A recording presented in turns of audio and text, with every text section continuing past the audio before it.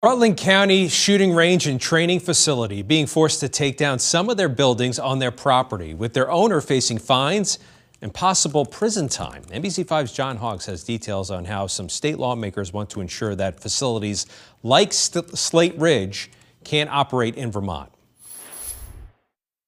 The saga over Daniel Bonier's Slate Ridge property continues. Slate Ridge was started by Bonnier in 2017 on his property in West Paulette as a weapons training facility and school. Judge Thomas Durkin of the Environmental Division of the Vermont Superior Court handing down a decision forcing Bonnier to deconstruct unpermitted buildings on his property or face jail time and fines.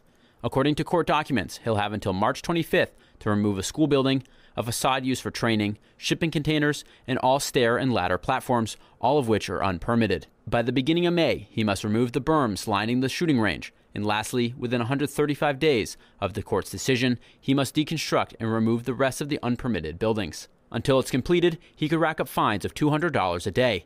If he complies, the fines will be avoided. If not, he could go to prison along with being fined. The state looked at it, public safety looked at it, the governor looked at it, and there was literally nothing in our state laws that would allow us to shut it down.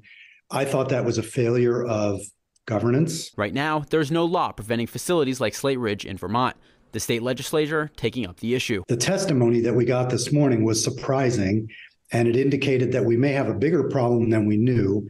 So the witness we had this morning talked about several such camps, not just Slate Ridge. The bill is very specific and won't include shooting ranges, hunting safety courses approved by Fish and Wildlife, or trainings done by municipalities, state, and federal agencies. It's targeting just fringe actors who are looking to create civil disorder.